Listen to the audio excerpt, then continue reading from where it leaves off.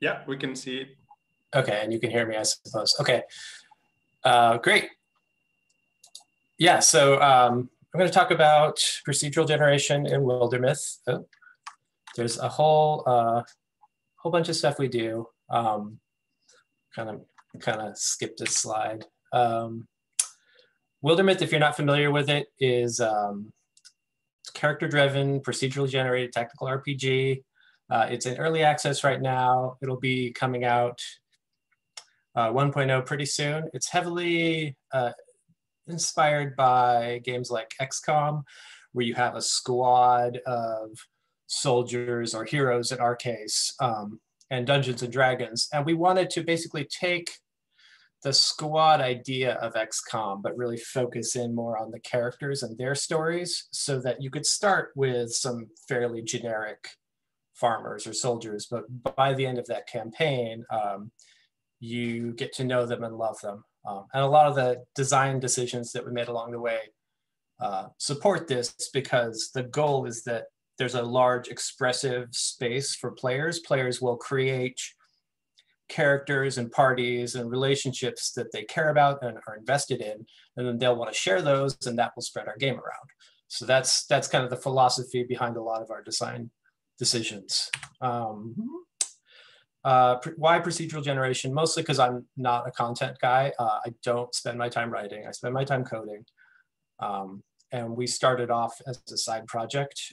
Basically, me wanting to learn proper game programming, coming from more of a casual games background and never having done 3D. My wife being the artist, and my brother being the writer. None of us were level designers or 3D modelers or anything like that. So we just settled on procedural generation pretty fast as a way to make the game playable without having to build out a huge chunk of content. So let's get into it. We often say that the name generator is the heart of our game. This is the name generator. There's a little bit of code, of course, that goes with this, but it's super simple. It's just key replacement, like iterative. I think you would call it a grammar. I'm not completely up on the lingo. It's not fancy, though. We don't use any fancy AI techniques. But what we did is we spent a ton of time tuning it so that it doesn't generate names that break the fiction, hardly ever. We basically want the worst name to be acceptable and the best name to be stellar. So you see we've got male names, female names, some place names and weapon names at the end here. And names are just really important to us as human beings. If you want to care about a character, the name has to work well enough. We are also procedurally generating overland maps. This is important because if the map is the same every time, you will know where to go to do the thing, and that will not be fun. So this was our first iteration. It's kind of an open space. We have this papercraft style. It worked well for us aesthetically, but it didn't work gameplay wise. It was difficult to know where to scout and how to set up defenses and what you should be doing, where you should be attacking. So we ditched it and we went with a tile-based map instead.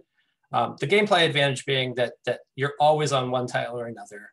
There's discrete tiles. You can build a defense that covers that whole tile. Monsters have to walk through tiles to get to your settlements. Heroes have to scout tiles, and like there's no like weird, oh, there's that one corner of unscouted area. The generation here is pretty straightforward. I'm all about applied techniques.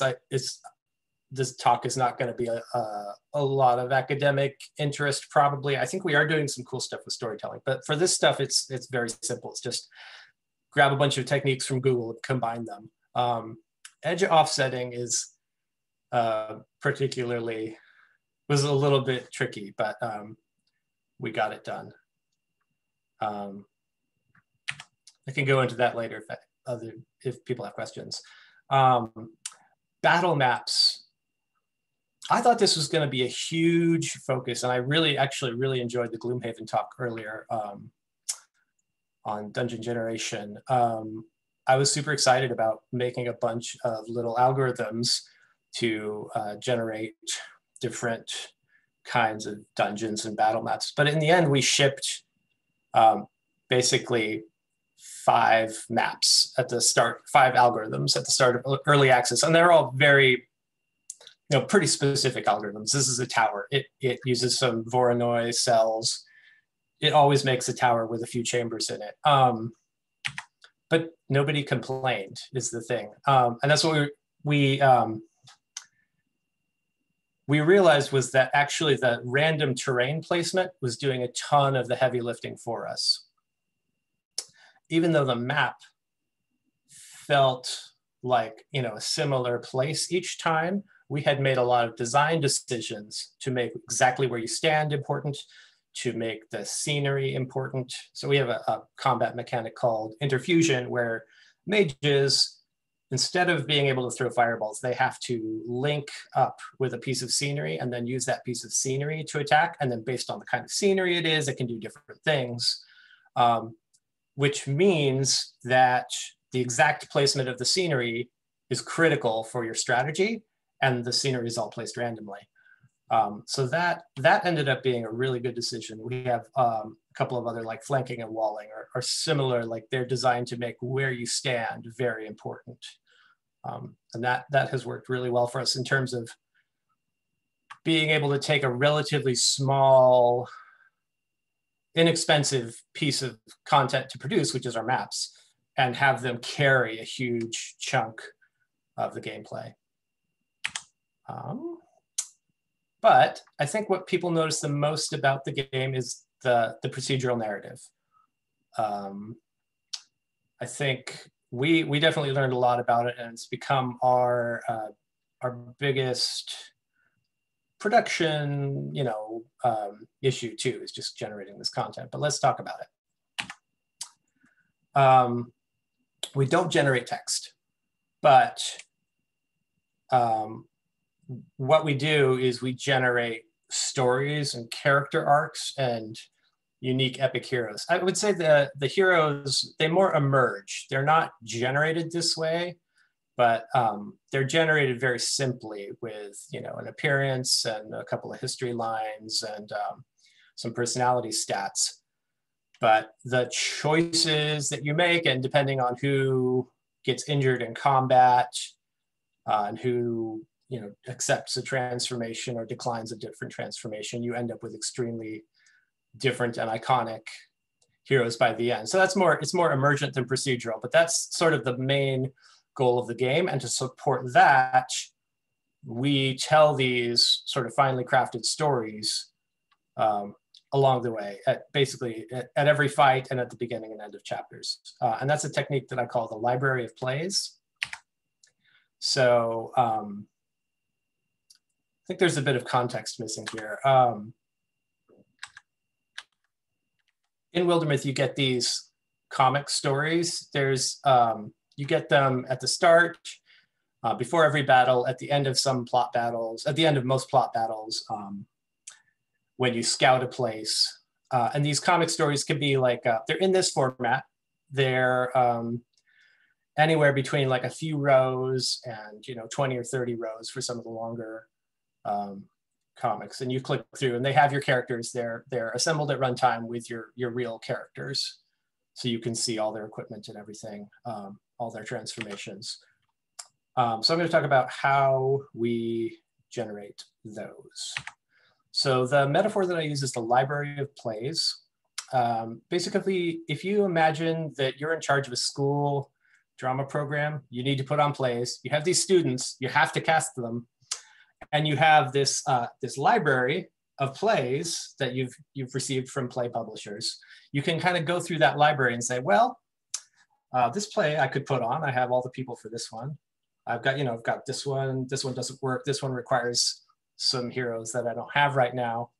So you'd go through all that library of plays, say, okay, well, this has to be a winter special that we're putting on. So you start with that section of your library, you go through every single play in the winter special section, see which ones are possible, cast your actors in those various roles based on who's the best fit, and then those actors are going to bring their own flavor to the actual presentation of the play.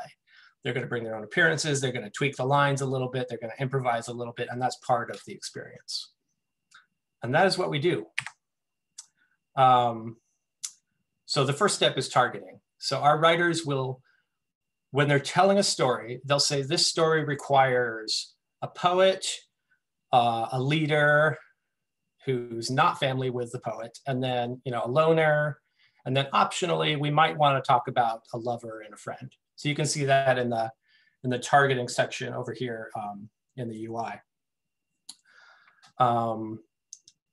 Those roles, they're just matched in order. It's very simple. The poet will be matched first. If it can't be matched, that event's not possible, we move on. After that, the leader will be matched, the loner. Super simple stuff. There's a bunch of filters that you can set up in the targets to finally control who can be cast in each role, but the process is really simple.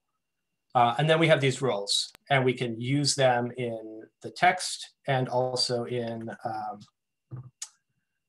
the outcomes and stuff if we need to have game mechanical outcomes targeting specific roles. So we use the system for combat also. You can see for a weapon attack, I don't know, can you see my mouse at all? Anyway, I'm looking at the target section. You can see the self-target, the weapon has to be there, and then the target is an adjacent enemy. There's some details about who can be, and then there's an outcome, which includes an attack roll and all that stuff. Events or comics are set up the same way. Self, company, site. Company is sort of the company of heroes and has some metadata about what the player is up to. Site is the location. Party is which heroes are actually present at that location, and that's sort of who you need to cast in the story. Foes, who are you fighting? And then we have the story-specific targets, hook, bookish, and then they're making a choice. So that's what's kind of going on here. Once you know what plays are possible, what events you could pick, you just pick one. We have some priority systems, but we don't use them very much. It is nice to not repeat events between games. We want players to play again and to have a pretty different experience. So we do keep track of those events and adjust weights based on that. But we don't really do a whole lot of manually tuning it.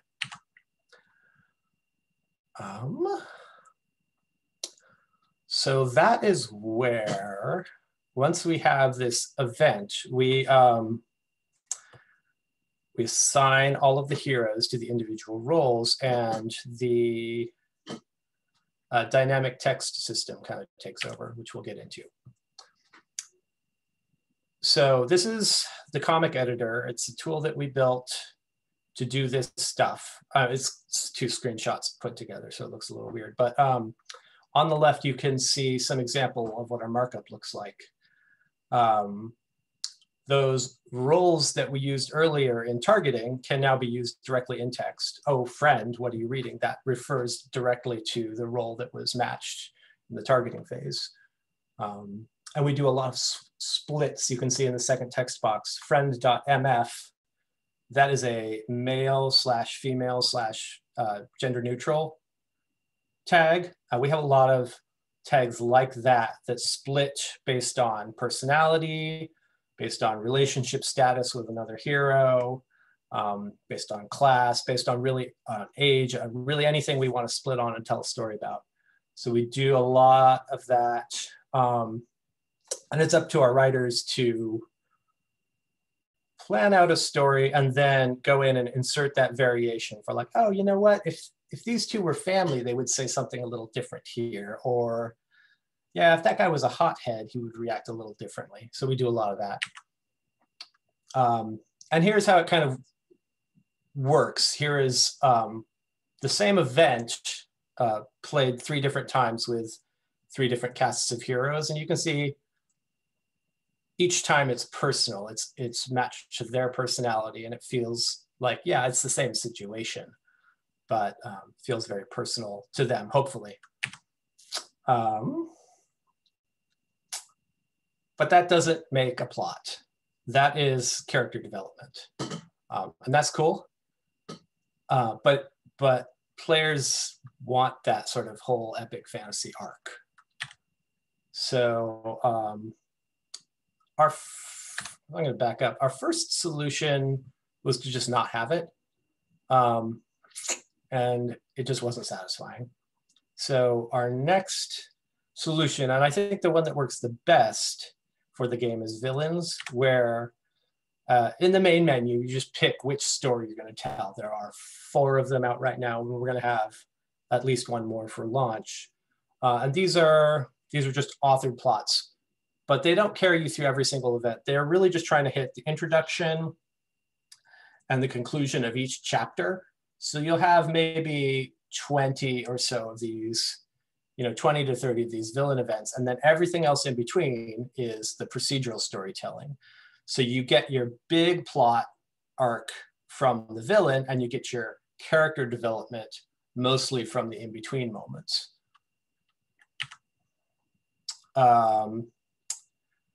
Villains there's just a script basically that you can define objectives that the player has to meet, and then steps that we run through in order to like make the plot logic work.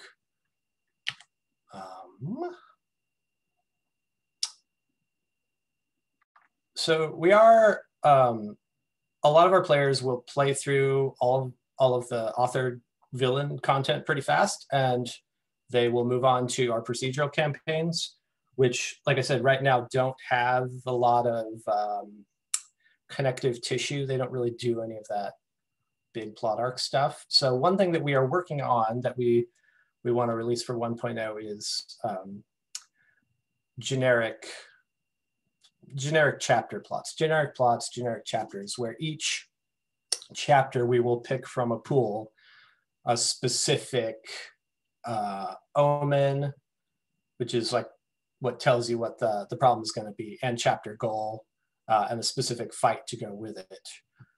And we will just stitch these together and call that a story. And I think it's not going to be as satisfying as the one big story that you get from a villain, but hopefully it should.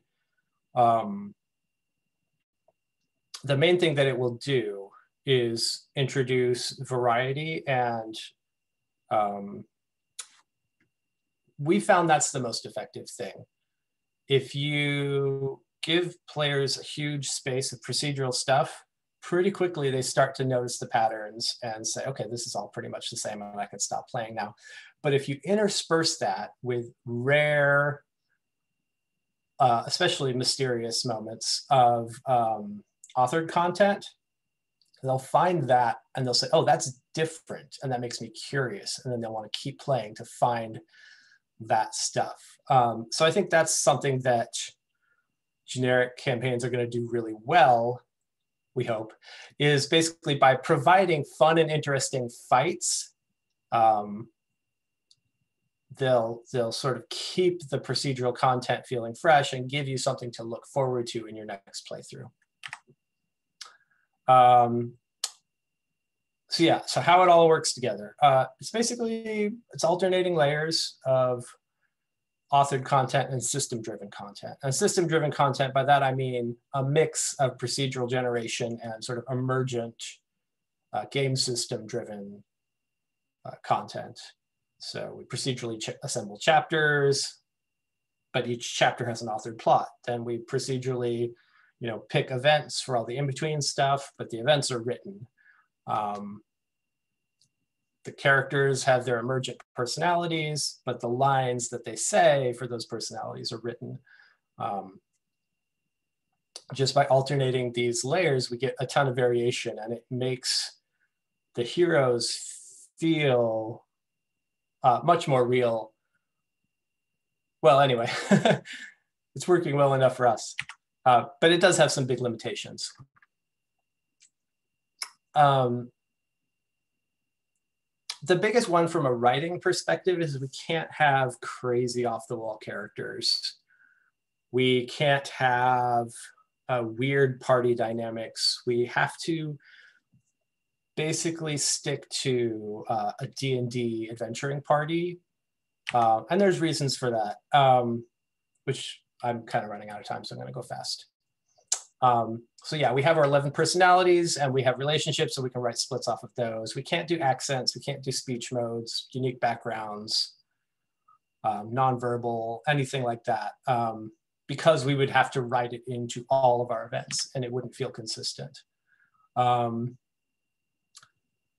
There's a possibility that we could use some text generation for this very final layer. I've thought about building an accent system. So, you know, if you have a wolf character and you want him to like replace, every time there's an R in the word, you could replace it with like 2 R's to give him sort of a growly kind of voice, or even just like change his text style, or do single word replacement here and there.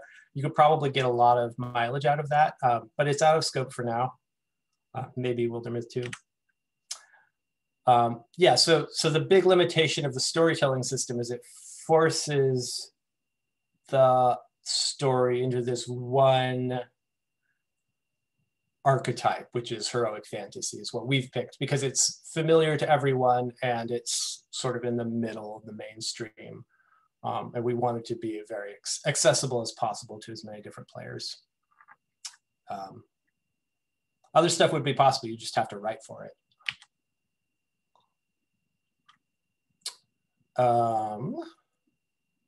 Yeah, conclusions. Hades does this super well. Just acknowledging what's going on in the gameplay always feels magical to the player. Mixing authored and procedural content is what you should be doing. If you have any authored content at all, just sprinkle it out and it'll make the procedural content go so much farther. I always advise combining techniques. I think, especially when I was starting off, there was a tendency to be a bit of a purist and want to just like generate everything from this one algorithm, but it doesn't work that well. You can see through it too easily, but if you just combine 2 or 3 or 4 techniques, you can't see the edges anymore if you iterate on it enough anyway. And that's about it. If there are any questions, here's my email address or whatever. Ilan Ruskin has an amazing GDC talk that you should watch if you're interested in procedural storytelling. Yeah, that's all I got. Thanks. Thank you very much, Nate. That was lovely, and yeah, we have, for the first time ever at Everything Procedural, we have a talk on procedural storytelling, and we can see that it's quite a different kind of challenge. I'm also super curious to, you know, as well, how will this pan out for you guys in the future? So once you have like your cousins and your kids and your nephews and nieces, when everyone is in the company, I mean, there's really room to grow in that direction. Yeah. Also, I will ask the first question. So I will use my position of already having the camera and the mic. You showed some screenshots of that tool already in the beginning. Is this your game making tool? Is this what you're using to create all the content in the game? Because I saw one view was for the levels and another view was for the dialogue. Yeah. So the game is dumbly written in Java with libgdx. I take responsibility for that decision. It should have been done in Unity. I would recommend using Unity, but we started it 8 years ago, and I didn't know how to program graphics, which is what I was interested in learning. And Unity was mostly a 3D content asset management tool, which we have no 3D assets at all, no 3D models in the game. So the point being, yeah, we made all of our own tools. We didn't have a map editor for a long time. I think what Joris said about map editors was really true. Like if you make one, then you'll start using it. And you don't want that. But we eventually did buckle and make one because we needed those authored maps to be easy to make. And then the comic editors, a ton of work went into that and making it good. But as a result, the other thing that Joris said is like, these are some panels that we made pretty early on, and they've been touched up. They're very simple. There's like a background, an actor, and one or two like other things going on. Some of the stuff that you get later in Exodus is much more detailed and dense and like visually interesting. So we found that like as we made our tool better, the quality went up, but the speed didn't so much. Sorry. No, that's good to hear. It's also I guess that many are facing a similar kind of challenge. I actually wanted to compliment the tool that you have because it looks so much like the game. I feel like it keeps you in the mood of the game. So yeah. with Unity maybe you can touch up for the next game, maybe you can touch up the color scheme of Unity. And just touch it tiny bit so that it really feels, because this is just lovely. Like an editor that has a serif font. I think we need more of that. You know? Pronto, okay, no vale. That's funny. Thank you. Thank you very much for your answer. I think that we have some time for a couple of more of the questions.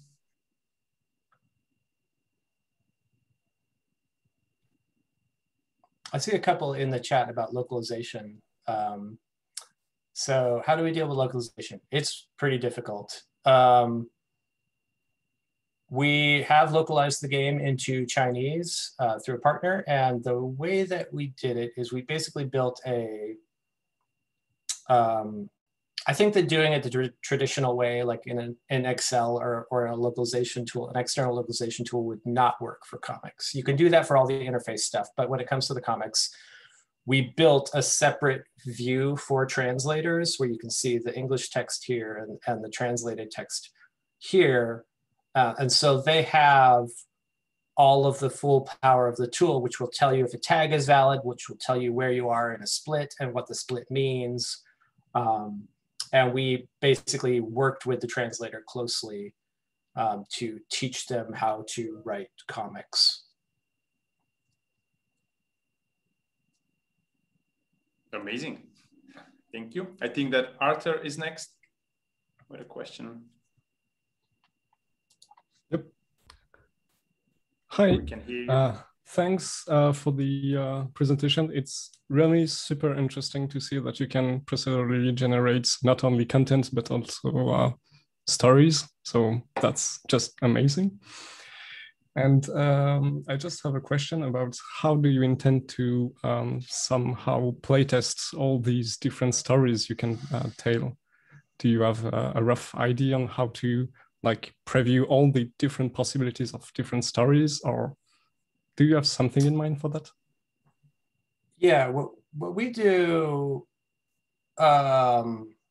if you're working on a story and you want to test it in game, there's basically some cheats where when you arrive at a site to do a fight, instead of just seeing the event, if you have the cheat turned on, the list of all possible events will show up and you can pick the one you want. We could use this to make sure that events are showing up the right amount of time, but in practice, we don't really do that. We have some reporting on the back end that basically we take our logs and we bounce them off of a log aggregation server so we can see which events users are getting. And if some events are coming up way too often, we can turn down the weight on those.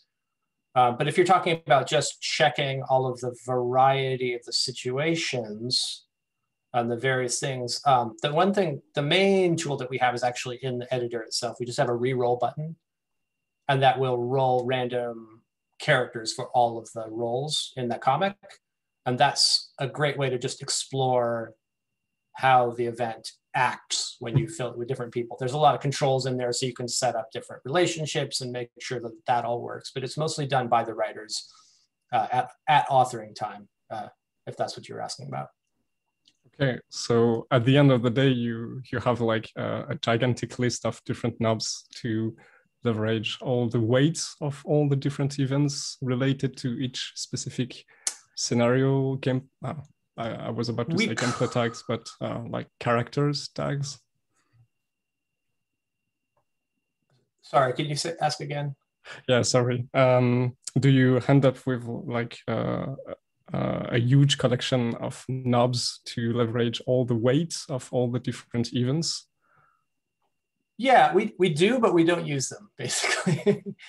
We rarely will notice that an event is showing up more than feels good for that event, and we'll just lower the weight on it or something. But for the most part, we just let it go because the targeting system already makes events show up at in the right situations, and events can only show up once per game.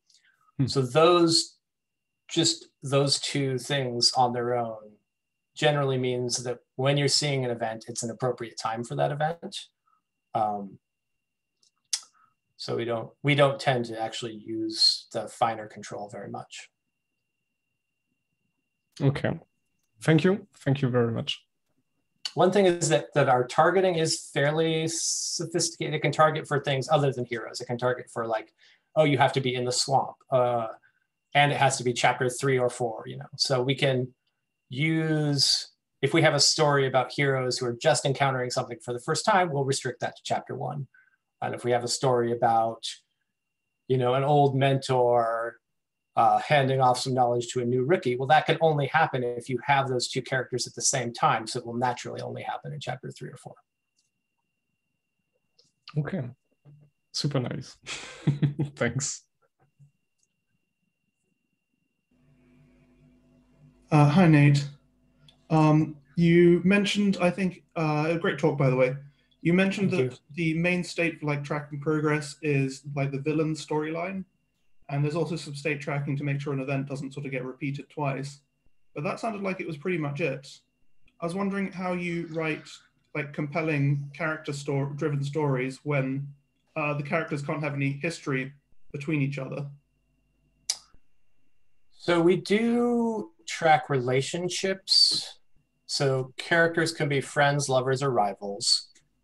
And I find that once you have 5 people in the party, it's kind of difficult to remember who's friends or what. So that's why we don't have more types of relationships. We find that lover is one that you really care about a lot, and rival a little bit less so, but it can be funny if you do remember it.